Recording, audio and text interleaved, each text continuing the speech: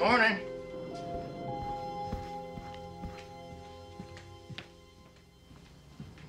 Hey, Jackie.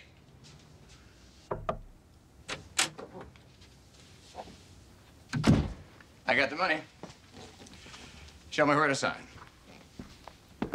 What are you talking about? It's time to finalize our deal. My half of the company, remember? Oh, I'm sorry, JR. But I was wrong. I can't do this to Vanessa. I can't ruin your marriage. Well, there's nothing to ruin. The wedding is off. I'm all yours. I'd like to tell you a little story, if I may. Huh. Sure. It's about an innocent young girl who went away to school and fell in love with a handsome prince. They had what she thought was a beautiful romance. But when she got pregnant, the prince turned into a frog. And he threw her out of his life like 5-day-old trash. The moral of the story is that Leanne Nelson should never have kissed a toad like J.R. Ewing. Leanne. Oh, my God. I had an abortion, J.R.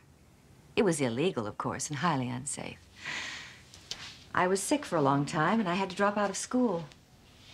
But you wouldn't care about that, I suppose. I mean, isn't that what the village whore deserved? I never said that. You said that and a hell of a lot worse. How did I know you were telling the truth? Do you have any idea how many women have tried to pull that stunt on me? I don't give a damn. It was my life you threw away, and it was my self-esteem you stamped out just like that.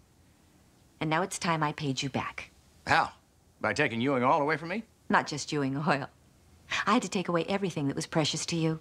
Your company, your fiancé, and even your son. Why is this so important to you? Because you took away the thing most precious to me. Because of that botched abortion, I was never able to have children. Well, I'm sorry about that.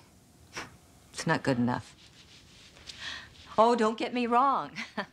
I was able to live a fairly happy and normal life until I heard your name again, and it all came rushing back. You hated me that much? To do that to me? Yes, I did. But I never could have done it alone. I had the help of a very dear friend all along. Hello, JR. This is your help. She'd never bought the company without me. You just can't keep your claws off of me, can you? Ruining my son's life wasn't enough for you. Temper, temper, JR. You two belong together, hatching your silly little plots in your silly little heads. You're not good enough to wipe the spit off my boots. You better watch that mouth, JR. Where the hell do you think you're going? I'm going home.